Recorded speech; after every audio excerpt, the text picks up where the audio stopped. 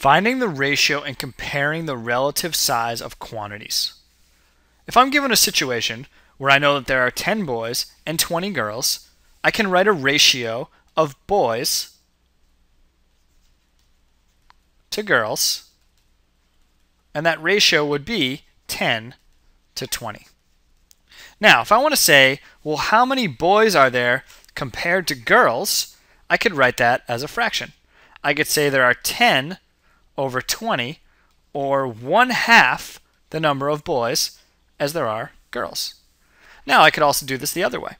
If I want to write a ratio that was girls to boys, I could say that there are 20 girls to 10 boys. Now, if I want to say, well, how many times more girls are there than boys, I could write this as a fraction and simplify. So I could do there are 20 over 10, or 2 times more girls than there are boys. So these relationships here where I'm comparing the relative size of quantities, if I look at the smaller of the two, then the boys is some fraction of the number of girls. It's half the number of girls. On the other hand, if I look at girls compared to boys, I want to look at the larger of the two, I could say that girls, there are 2 times as many of them as boys.